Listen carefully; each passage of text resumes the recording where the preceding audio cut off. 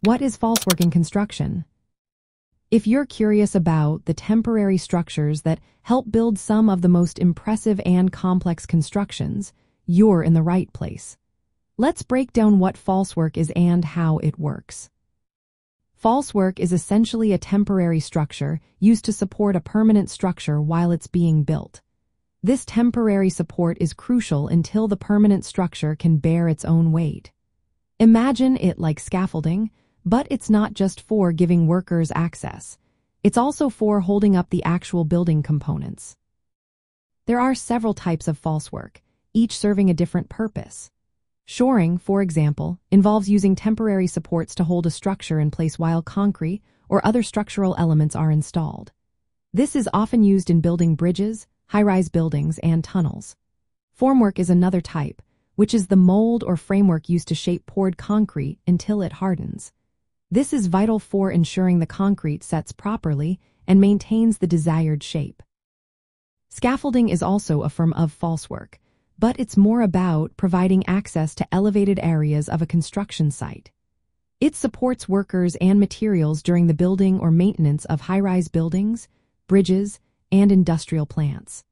Then there are props, which are temporary supports that hold up horizontal or vertical elements like beams or walls during construction.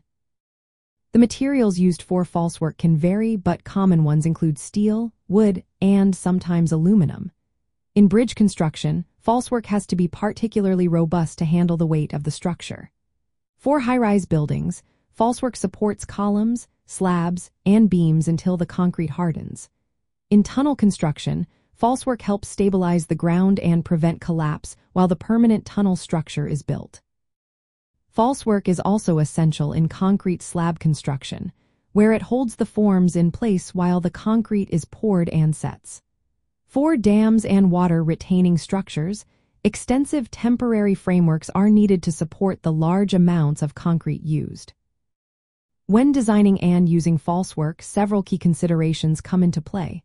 The load-bearing capacity is critical. The falsework must be able to handle the weight of all materials, equipment, and workers involved. Stability is another key factor, influenced by soil conditions, weather, and the design of the permanent structure. Safety is paramount, with features like guardrails, non-slip surfaces, and properly secured platforms being essential. The construction of falsework involves several steps.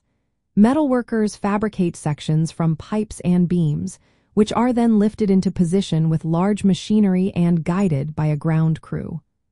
Once in place, the falsework is secured to prevent any shifting or collapsing. Falsework has been around for a long time, with the Romans using it extensively in bridge and viaduct construction. Over the years, materials and techniques have evolved, with modern systems including adjustable steel props and reusable timber beams. In summary, falsework is a vital component in construction, providing the necessary temporary support to ensure that permanent structures can be built safely and efficiently. Its various types and careful design make it an indispensable tool in the construction industry.